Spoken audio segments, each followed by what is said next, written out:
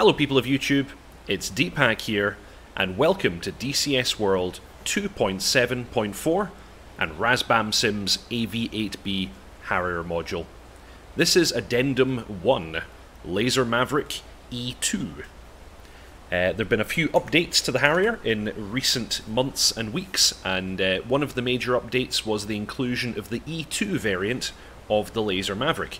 This is a very similar weapon to the original E model Maverick that's included in the game already. However, this version of the Maverick is slightly more capable. It includes a CCD-based laser seeker as opposed to a more old-school laser seeker from the 1985 original E model.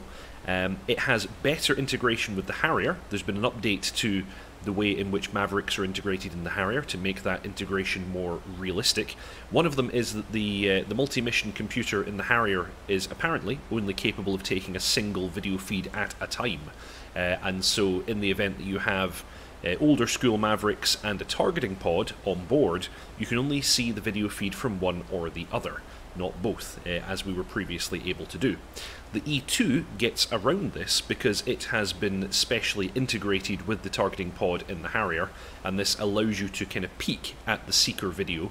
Of course, in the case of the Laser Maverick, seeker video is just the seeker head position, but you can peek at the seeker video while on the targeting pod page.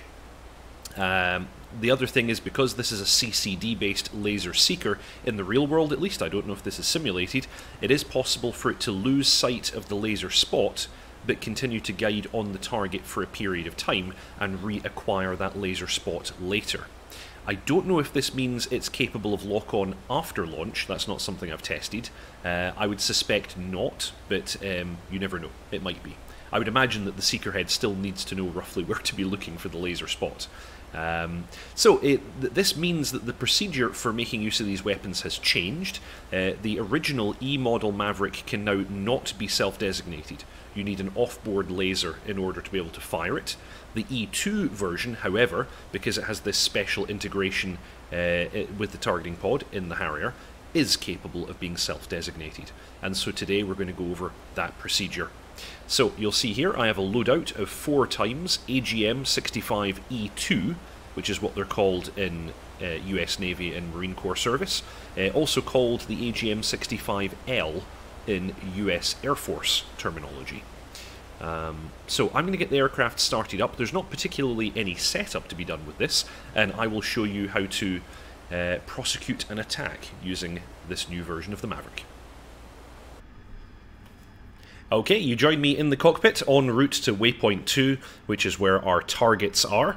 I'm going to take you through the procedure for setting up the Maverick E2. So first thing we're going to do is take a little look at the left side of the cockpit. We're going to get air-to-ground mode enabled. We're going to turn on the master arm, and we're going to go to the stores page for now. So menu and stores. And we can confirm here on the stores page we've got targeting pod, 300 rounds in the cannon pod, and 4 LMV2s, which is the E2 version of the Maverick, Laser Maverick 2. So, something to note, the spool up time for the old E model Maverick was 30 seconds. With the new E2 version, it actually takes 90 seconds, because it has a gyroscope and some other advanced equipment inside that needs time to spool up. So what I tend to do is select the Laser Maverick, it will immediately give us the feed, and then I start my stopwatch. And that means that I'm going to know exactly when the missile is ready. The other thing to note is, of course, you have the usual status information here at the bottom left. Station 2 is currently in standby. It will display ready when the time comes for it to be ready for use. And you have the option of enabling tone, which I'm going to turn on just now. We've also defaulted to a code of 1688 on the Maverick. That's good. I'm going to come over to the right-hand side while that's running, and I'm going to go menu and targeting pod. Targeting pod confirms 1688, so that's good. Notice that the moment I brought up the targeting pod, however, my video feed from the Laser Maverick disappeared. This is the restriction I was talking about before. You cannot have both the Laser Maverick and the targeting pod feed up at the same time. There is a trick, however. Let me show you how this works. I'm going to double depress my sensor select down, and I've now activated the targeting pod, and I've gained control of it through my HOTAS. And if I press sensor select switch forward long and release, I then can look at the laser Maverick feed for, I think it's 14 or 15 seconds. Oh, actually it's even shorter than that, and then it disappears after a time. So you have the ability to peek at the feed for a moment. I'll do that again. Sensor select switch forward long and release. Oh, and it just turned ready. That was perfect timing. And yeah, if I don't touch anything, it will return to the targeting pod without any without any further input. Cool. Okay, so that's working nicely. Let's get the targeting pod set up. We're going to put the laser into ARM. We're going to turn its mode to laser. I'm going to leave the camera in CCD actually today. That will make my life a little bit easier. And I'm actually going to go over to the left-hand side. Going to push sensor select switch left. Oh no, that won't work because I've got the targeting pod mode on. If I double depress and get rid of targeting pod mode, I can then press sensor select switch left to get my EHSD. Now I know that my target is at this steer point, so I'm simply going to designate the steer point, and immediately my targeting pod is looking in the correct location. I now will double depress sensor select switch, and I have control over the pod again. I'm going to sensor select switch left to get my narrow field of view, and let's start slewing and find our target. And we need to use the push buttons on here to actually do the zoom. So I would quite like to attack this helicopter that we have right here. So I'm going to press sensor select switch aft to put it into point track. I'm going to slew over this and depress. And actually I kind of want to target the base of this. Maybe if I'm in Fleur I'll get a contrast lock better. It still says area lock, which is weird. Area, point track. There. Okay, that's close enough. So, at this stage, we can now begin flying inbound towards the target, and the Maverick is ready to use. So, one thing to note on the HUD, when you have the E-Maverick selected, there is a cross at the top of the HUD. This indicates the seeker position, and that it is currently caged. Once we get a bit closer, we will fire the laser and then uncage, and we'll almost certainly need to nose down to get the seeker head to actually see the target. And once we uncage, this X will be moving back and forth.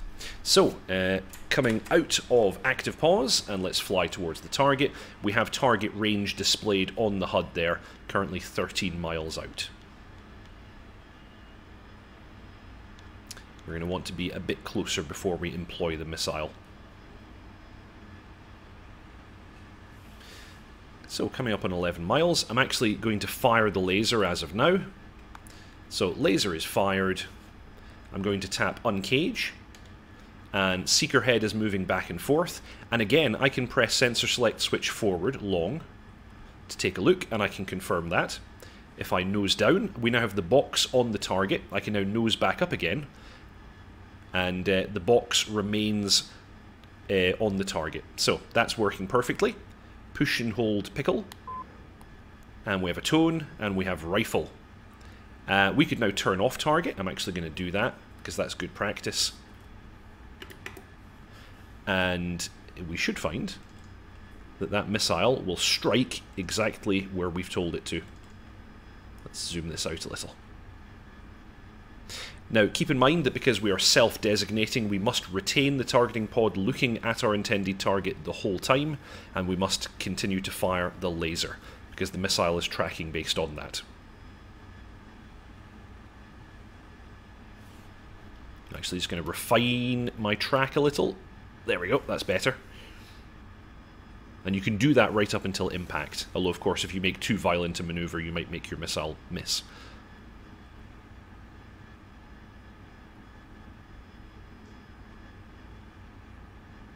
And splash. That's a perfect hit.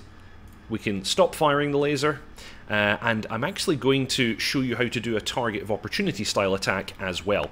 So I'm going to press sensor select switch left to take out my field of view. I'm going to turn off designate mode here, and I'm going to press nose wheel steering while I've got the targeting pod mode active. And that first press puts me back to slave designation, which means it's back at the steer point. If I press it again, I'm going to get no designation and slaved to velocity vector. So it's now looking exactly where the velocity vector is on the aircraft. This is a good mode for doing target of opportunity attacks. You'll see that I've got a circle on my flight path marker. So let's bring the aircraft out of autopilot and let's get turned back on target here. And I'm going to show you how to do a kind of quicker style target of opportunity attack. And this time we'll do it without peeking at the Maverick Seeker Head video, because that's actually unnecessary. It's just something that you can do to confirm that it's working as intended. But you actually have all the information that you need on the HUD. So I'm turning back in on target. There is my steer point circle. I'm going to put my flight path marker over the target area. And I'm going to depress TDC. Oops, I also slewed it as I did that. But anyway, slewing it back on target. I'm going to reduce that field of view with sensor select switch left. I'm depressing the TDC. I'm going to fire the laser, uncage the seeker. It says in range, pickle, I have rifle, and once again I'm going to turn off target, but continue to monitor. Oops, I rolled the aircraft a bit too much. Going to continue to monitor that target using the targeting pod.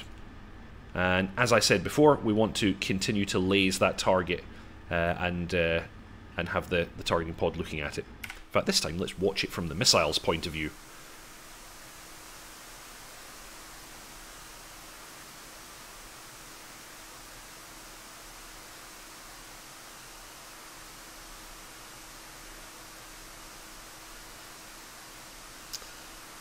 Goodbye, Mi-28.